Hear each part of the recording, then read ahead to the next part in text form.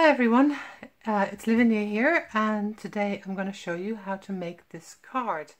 I posted this earlier on a website, or a Facebook page rather, and it got so many reactions and requests for a tutorial that I kind of felt obligated to do one. So here we are. This is called a spinning card or something like that. It looks complicated, but it really isn't that bad. So let me show you how I made this. So you start off with a piece of thick whisper white. It should be a heavyweight card because it's going to take a bit of strain from the string. So this is our thick whisper white card from Stampin' Up. As you can see, I've put some measurements on here, and I'm sorry about the bad lighting, but I've never done a video at night before, so I'm working with some shadows here. Sorry about that. Anyway, you can see I've made a mark on the card here at 3/8 of an inch, and then a further inch down. And the same at the other end, so 3/8 of an inch from the bottom, and then another further inch up. Then I've made a card along the top, a mark along the top, which is 1 3/4 inches, and the same at the bottom. And then I joined those up. Okay, this is just to give you a guideline to cut to. So all we're going to do is going to take our scissors, and we're going to cut these lines that make the 1 inch piece, just to the line that you made earlier. Okay, so I think I'd agree this is fairly straightforward so far. But I love it when you can make a wow card that actually isn't that complicated. I mean, my version has quite a lot of detail in it from the embellishments, but you can keep this much simpler if you want to. I'm afraid I love to put a bit of work into my cards, and my ladies don't seem to mind, so I get away with it. Right, now what we're also going to need to do is cut some little small snips in here, just for that we pop the other way for the skewer to go through. So this is more by eye than anything else. It's not really that important if it's exactly along the middle or anything like that. And you're going to have to just trial and error with the size of skewer that you're going to be working with.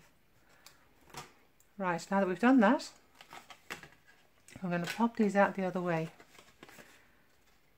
and fold them at the end like this. Okay, and the same on the bottom. You can score these lines if you want to. I'm just trying to do this quickly for you guys. I did actually score it on my version, my proper version if you like. Just take your bone folder and burnish your folds, both sides. So you can see we've already got that sort of basic shape that the card has. Now in order for the skewer to fit through, we're going to need to pop this the other way. And I actually found this the trickiest part, and I found that it helped to put my scissors in here just to bend it down a bit. In actual fact, it's easy just to put the skewer through. So the skewers, I bought a whole bunch of them on Amazon, big pack of them, very cheap. They're almost the right length for the card. I'd probably cut off about 1/8 of an inch or 3/16 of an inch. So we're going to pop our skewer, like I said. This was the trickiest part. Oh, alright, this is what you don't do at home. Let's make these a little bit bigger, these cuts. See, I said this before, it's like live telly. You never know what's going to go wrong. Problem is, if you make the cuts too big, then your skewer is going to be very loose.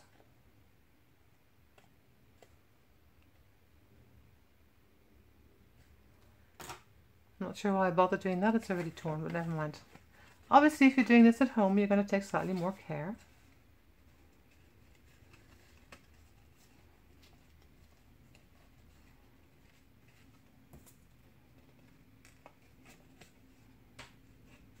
There we go. I'm not going to make the complete card for here for you in any case, because that's going to take far too long, but I will show you what I did. Okay.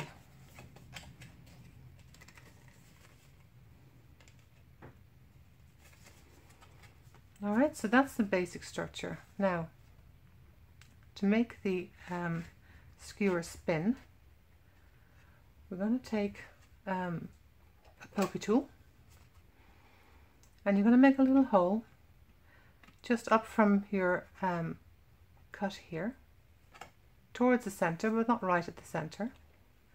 If you have a small hole pinch, you can do it that way, but I don't, so I'm just using my pokey tool. And then we're going to make another one a little distance from the edge, about the same height.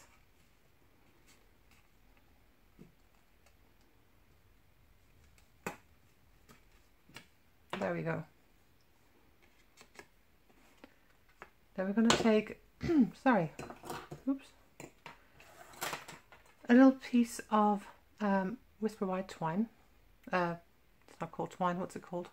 Baker's twine, it is twine. And the first bit we're going to do, I'm never good at threading needles, so bear with me, is we're going to stick it, let me do this a different way, otherwise it might be here all night. Stick it through to the back on your first hole, and try not to let it all get puckered up like I've just done. Oh, this is always the way it goes, isn't it, when you try and do something quickly. Okay, now we're going to need to stick this to the back. By the way, don't worry about all your pencil marks, because they're going to get hidden, because you're going to cover this card with another card. Okay. Oh, and probably what I should have told you is this is a standard card size, so half an A4 folded in half. The only thing that I did was I cut off about 1/8 of an inch at the end when the card was folded, okay, because when you stick it into another card it's going to stick out slightly, so cut 1/8 of an inch off of this edge and then it will fit perfectly. Okay, so we stuck one edge down. Now we're going to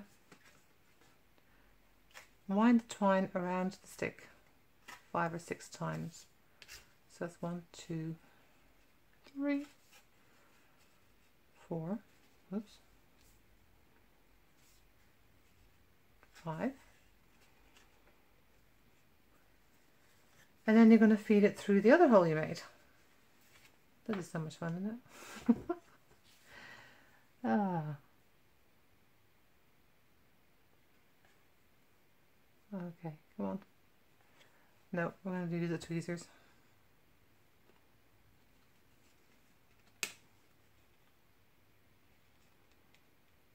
Like I said, if I wasn't doing this live, or well, live as in it's being videoed, I would take a little bit more care over this. But for the purposes of showing you how it works, this works just fine. Okay, so now the idea is that when you close a card, the stick twirls, okay? So you're just going to have to work on the tension that you want so that there's enough there for it to twirl when you close it and when you open it. So if you can see that, you can see when it goes too loose, and then when you pull it open and closed. So that needs to be a bit tighter. So that's the basic idea, okay? Without the tear here, obviously, if you're making this at home. I'll be checking. Okay, so once you've found that position, then you're just going to need to stick your threads down. From experience now, I would say make sure you use something very sticky, maybe do several, because you don't want it to come loose once you've assembled your whole card. Okay, when you've decorated everything on the inside, you're then going to stick the card into another card. For this I've used plain whisper white because 2 layers of thick whisper white are going to get a bit much. And when you stick it down, you see why we took off that extra little bit at the end, because if you hadn't, it would have been sticking out the edge here, okay?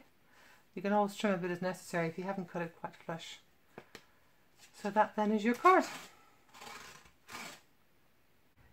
I'm not going to decorate this card for you, but I'm going to show you what I did, okay? So I've used the little bees from the Dragonfly Dream stamp set. So I've stamped some and just coloured them and cut them out. And other ones I've used the die after I've coloured them. So these two are open because they've been cut with a die. And the other ones on the other side are hand cut, and so they're closed. And what you're going to do is you're going to stick them by the wings, but these still move, okay? Because when you close your card, they need to be able to lie flat. So if you stick them to the skewer, they might get caught in the wrong position. Okay, you still need to be a bit careful when you close it anyway, you don't fold it over. Now, in order to make your skewer not pop out of your card, I've used a little strip of white card. I think it's about an eighth of an inch, maybe slightly more, and curled it with my bone folder and put glue on it and just rolled it around in a strip so that it creates a little bit of width, so if you can see that. And then to finish it off, I just added a little bit of our gold, which is no longer available, but gold washi tape. But you can leave it white or you can make it any other colour you like. Then for the front, the way I've decorated it is, this is early espresso, and I've underneath cut an aperture out of it with one of the circle dies in the layering circles. Or actually, sorry, I cut it out with the largest of the stitch shapes framelets, and then cut an aperture in that with one of the circle dies. And because I was layering some of our wood textured paper over it, you didn't see that part of it had been gutted. And then I used that circle to then make a frame around the outside. The honeycomb textured effect is done with our Hexagons Dynamic Embossing folder, but rather than embossing it, I've inked up the inside on the side where it says Stampin' Up, the upside down for you, with some brown ink, and then just laid up my saffron paper on top to get that sort of stamped pattern. Okay, I don't know if you can pick this up on the video, but I've used some Wing of Stella to add some glitter to the wings of the bees. The sentiments, the happy birthday is from Teeny Tiny Wishes, which is this one here. And I needed something to tie back the bee into the birthday card. So I found the perfect sentiment in Cool Treats. I hope your day is as sweet as you are, which I think works absolutely perfectly for this. The flowers are from, well, what's this set called? Here we go. Flourish Thinlets. And these have some fabulous, fabulous dies in there. So it's the large flourish and the little small one. And for the inside, I've used this strip one here. So I've covered the workings of this with a strip of wood pattern paper, okay, and then put the decorative die cut over the top. What else can I tell you? Before I stuck the decorated layer down, I put a bit of white baker's twine, wrapped it around a few times and tied a string, tied a bow on it. And that's probably all there is to tell about that. So I hope that's given you an idea of how to make this card. Have fun giving it a try for yourselves, and I hope you'll tune in next time. Thanks very much.